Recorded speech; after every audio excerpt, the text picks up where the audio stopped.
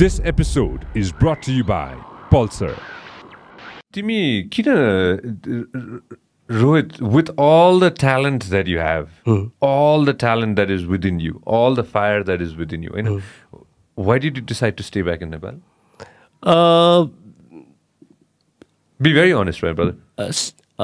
खासमा अब त्यही त गल्ती गरेछ त नि हैन मलाई अब स्टिल मैले त्यसरी मैले अब म नेपालै बस्छु सधैँ जिन्दगीभर भनेर बसेको पनि होइन कि ओके मैले जस्ट मेरो अहिले अगाडि आएको कर्म गर्दैछु अब डेफिनेटली यो कर्मले अरू ठाउँहरू पुर्याउँछ होला तर म त जहिले पनि नेपाली नै हुन्छ होला कि इभन म बाहिरै बसे पनि म त नेपाली त एटलिस्ट मेरो होल लाइफै मैले यहाँ बिताइसकेँ त्यस कारणले मैले चाहिँ त्यसरी सोच्दिनँ कि म चाहिँ नेपालमा बसेको चाहिँ हो अरू साथीहरू चाहिँ अमेरिकामा बस्यो भनेर त्यसो चाहिँ कहिले भएन किनभने अब कलेज सकिने बित्तिकै 90% मेरो सबै कलेजको साथीहरू बाहिर गए कि म एक्लै थिएँ so I head to go make new friends अनि त्यो हुँदा चाहिँ देन मलाई त्यो लिमिट भएन सुरुमा त डर लाग्यो नि त आफ्नो भाइ पनि गएको छ होइन आफ्नो साथी बेस्ट फ्रेन्डहरू पनि गएको छ सबजना बाहिर गएको छ म त एक्लै हुन्छ मेरो त अब करियर पनि म्युजिक करियर पनि केही छैन भने तर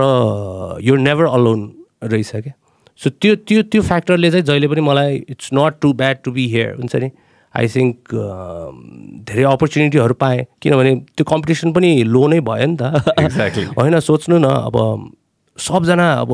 कति लाखौँजना यङ स्किल्ड म्यान पावर उहाँहरू चाहिँ विदेशमा काम गरिराख्नु भएको छ अब तर सुनिरहनु भएको छ अब सुनिराख्नु भएको छ अनि तपाईँहरू ले आफ्नो साइडबाट कन्ट्रिब्युट गरिराख्नु भएको छ रेमिटेन्स थ्रु हुन्छ नि जे पनि हाम्रो देश त रेमिटेन्सै चलिरहेको छ नि होइन so big hats off to them exactly तर स्टिल मान्छेहरू चाहिँ यहाँ पनि बाँकी छ हु हेभ स्किल तर मैले अब क्रिएटिभ फिल्डमा चाहिँ अब I need to recruit new talents new ट्यालेन्टमा चाहिँ जहिले पनि रिक्रुट गर्दा एकदमै प्रब्लम चाहिँ त्यो स्किल म्यान पावरको पर्सेन्टेज एकदम कम भयो कि किनभने अब बलिउडको फर इक्जाम्पल त्यहाँनिर एउटा सानो रोलको लागि थाउजन्ड्स अडिसन हुन्छ होइन अप्सनमा चाहिँ डेफिनेटली एक न एकजना त हिरा पाइहाल्छ तर हाम्रो त्यो 1000को रेसियो चाहिँ जस्ट 100जना छ होइन 100जनामा भनेपछि त्यो रेसियो त 0.0 कति भयो कि त्यसैले पनि अब फिल्म भनोस् या सबै कुराहरूमा चाहिँ त्यसले अफेक्ट भएको छ जस्तो लाग्छ अनि अब त्यो कुरा इज नट रिलेटेड टु म किन नेपालमा बसिराखेको होइन ठिक छ फेयर इनफ तर अब मैले बुझेको एज अ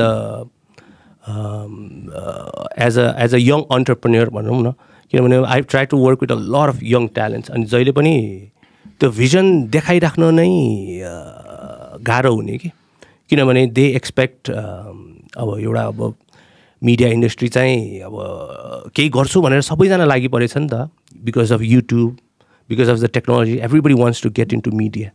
तर when you look at it हाम्रो मिडिया त यही काठमाडौँको यो जहाँनिर सराउन्ड हुन्छ नि त त्यो सक्यो के ठोक्यो त्यहाँनिर होइन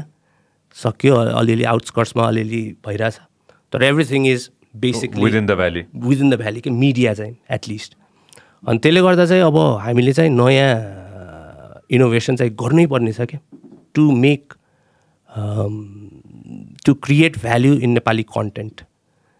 कन्टेन्ट भएन भने त हाम्रो media industry it's gun just be like प्यारट industry हुनु न जे भइरहेछ त्यही अब आज तक जस्तो त्यस्तै मात्रै न्युज मात्रै भएर जान्छ क्या there won't be any entertainment तर एटलिस्ट अहिले अब हाम्रो फेरि म जोड्न चाहन्छु कि हाम्रो डायस्पोरा पपुलेसनले पनि they are giving back to the music community हुन्छ नि हाम्रो बर्तिकादेखि लिएर दिवस दाईहरूदेखि लिएर विपुल दाईहरूदेखि लिएर they are not based in Kathmandu सज्जनै भनौँ न होइन ऊ अब युएसमा त्यत्रो वर्ष बसेर but he is bringing back that culture so definitely हाम्रो युथ स्किल म्यान पावर जुन उनीहरूले बाहिर गएर एक्सपोजर पाएर जुन कन्फिडेन्स ल्याएको छ that's gun raise of the level so I think तपाईँहरूले जे गर्नुभएको राम्रो गर्नुभएको छ एकदम हुन्छ नि तर इट्स भेरी इम्पोर्टेन्ट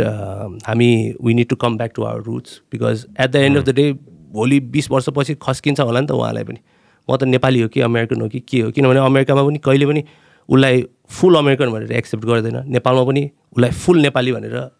एक्सपेक्ट गर्दैन तर अब यस्तो कन्ट्रिब्युट आफ्नो आर्ट थ्रुबाट चाहिँ it can create that bridge. So I think अब यङ मान्छेहरूलाई चाहिँ म जानुहुन्छ नि, तर it's very important to bring back that knowledge back hair. So अरू मान्छेहरू पनि इन्सपायर भएर आई थिङ्क अर्को सज्जन पनि जन्मिसक्यो होला कि. It's on the rise. अहिले गिटार समाउँदै होला. If you love what we are doing, make sure that you subscribe and turn on notifications. Thank you very much for watching us on YouTube. Make sure that you also listen to us on Spotify.